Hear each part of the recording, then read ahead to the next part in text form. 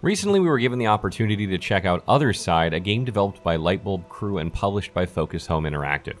Othercide can best be described as a roguelike XCOM-inspired game, which I must confess is something I've never seen before in the gaming industry. If that's blowing your mind a bit, then watch on to find out just what I mean as I dive into the ins and outs of this dark and stylish game. Note that this is not the finalized version of the game and that there are still balancing changes in the works for full release. Othercide takes place in an alternate timeline beginning during the late 1800s and early 1900s. You will play as the daughters of the Red Mother in an attempt to stop the others from a series of events that will destroy life as we know it. This all plays out in a Groundhog's Day-like fashion, as your initial attempts to stop these events fail, and you travel through time to begin again and change the course of history.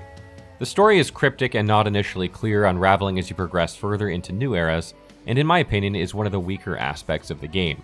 I didn't find it particularly interesting or compelling, not only because the animation wasn't very well done, but because the antagonists almost looked comical in nature, and it was difficult to take them seriously. If they were a bit more dark or menacing then, it would be more believable. That said, it's definitely unique, and there are brownie points to be awarded for that. As I mentioned, I've never seen an XCOM roguelike before, and I'll do my very best to explain how this works, or how it's even possible, rather. It's actually extremely clever once you get the grasp of it, and gameplay that I initially thought was repetitive eventually turned into something that I couldn't stop playing. First, let's take a look at how you progress in the game. In Othercide, you will begin in the first era and move from era to era facing different enemies and bosses. You'll begin by choosing one mission from a list of randomly populated missions per day for a total of 6 days. There are 3 different types of missions: rescue, hunt, and survival. These are all pretty standard, and if you've played XCOM at all, you really need no explanation of what their objectives are. Each mission has a random degree of difficulty, and you can choose easier or harder missions. You might want to try easier missions to keep your units from taking damage, or you might want to try harder missions for more XP and more vitae, which is a currency used to recruit units and equip memories that enhance your daughter's capabilities. The choice is yours, and it's an important one, because on the 7th day you will face the boss of the era whether you are prepared or not, and if you die, the game will begin again. This is where the roguelike comes into play, as you are expected to die the first few times you face a boss. As you progress the game, you will gain remembrances, and these are passive buffs that affect your game state. Things like more health for your units, a free resurrection, or starting with powerful memories that you can equip to your units. As you equip more and more of these, the game gets easier and easier, so the more times you face a boss, the stronger you become, even if you initially fail. This is not the only aspect that is roguelike, however, as the game applies some interesting rules to your combat units, daughters, as well. In XCOM, you typically had a large roster of units so that you could rotate to heal up injured ones and still carry on with missions.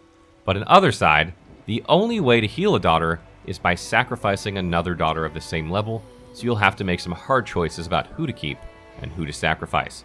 And if you think you could just save scum your way through each mission so that you can avoid this mechanic, well, the game auto-saves after each move in combat, so there is no reloading. If you go into a mission and absolutely blow it, well then that's all there is to it, and you have to live or die by the results. If this all sounds scary, it's because it is, and it's meant to be. But once you progress the game enough, you begin to realize that you're meant to die a lot, and dying isn't the end of the world. Particularly because you can resurrect daughters, rarely, allowing you to bring back your favorites for more death and mayhem. You can also skip some missions eventually, so that you can get to bosses faster, really cutting out some of the repetitiveness that you might feel at the beginning of the game. In Othercide, your combat units are daughters of the Red Mother, and they have 3 different classes that you can choose from for each: Blade Master, Soul Slinger, and Shield Bearer. Blade Masters are high DPS melee units that hit like a truck but have low health and armor. Soul Slingers are ranged units that deal damage with their guns from afar but have no melee whatsoever.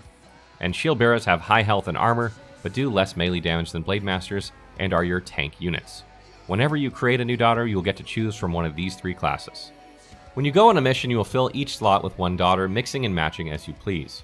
You can deploy more daughters at a time in later eras, but at the beginning the maximum is 3 at a time.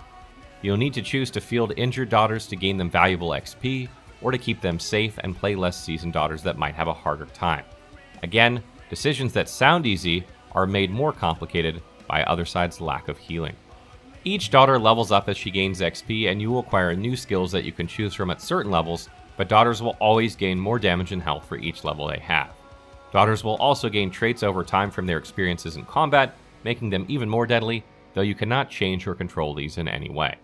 Memories are obtained from defeating enemies on the battlefield, and they are a type of modification that can be slotted onto your daughter's skills that increase their damage or add bonus effects like destroying armor or reducing the initiative of enemies.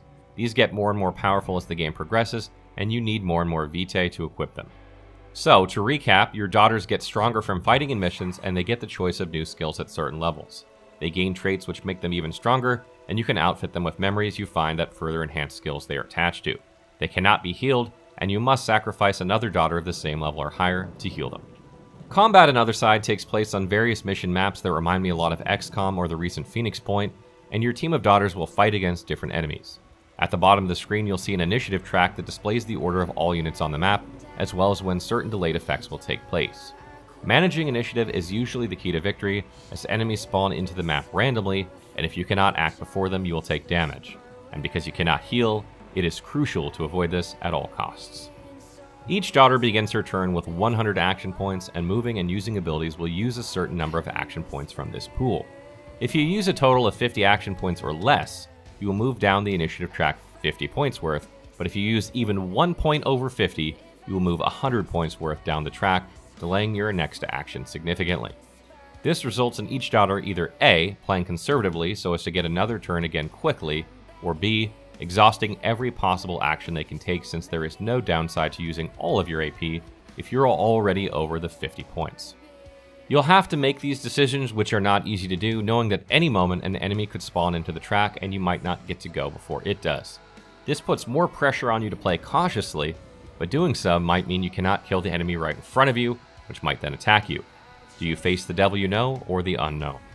Another thing that makes combat a bit more complicated and interesting is that you have a couple powerful abilities that cost health instead of action points. This makes for some interesting scenarios where you might actually sacrifice some health to prevent more damage taken if you don't use these abilities, and adds another layer of depth to combat. It takes a while to wrap your head around it all, but once you do, it's some of the more interesting turn-based combat you'll ever experience. Final thoughts. Othercide is a game that tries to do something no one else has done before, at least to my knowledge, and seems to pull it off. I haven't played the entire game, but I find myself spending hour after hour inching my way closer and closer to victory over bosses without realizing how much time has gone by. I'm generally not a huge fan of roguelike games, as they tend to be too repetitive for my taste, but there are exceptions. I'm looking at you, Dead Cells, and Othercide is definitely one of them. The biggest negatives of the game are that the story and voice acting are seriously lagging, and because the game is not a huge production, you will see lower budget animations and a lack of variety in some maps, particularly early on. But for $30 USD, I think you can expect these things to be the case, and you can easily see the potential of a game like this with a larger budget. I've enjoyed my time with Othercide so far, and if you're a fan of turn-based combat and roguelikes, you might want to consider checking this out as well. As always, we only try to bring you games that we think are good enough to warrant some attention here at Fextralife, so if I didn't think at least some of you enjoy it, I wouldn't even cover it. Othercide will release for PC via Steam, Xbox One, and PlayStation 4 on July 28th, and will cost $30 to $35 USD depending on where and when you purchase it. You can also purchase the soundtrack of the game, which is one of the better soundtracks I have heard in recent memory, especially outside the AAA realm.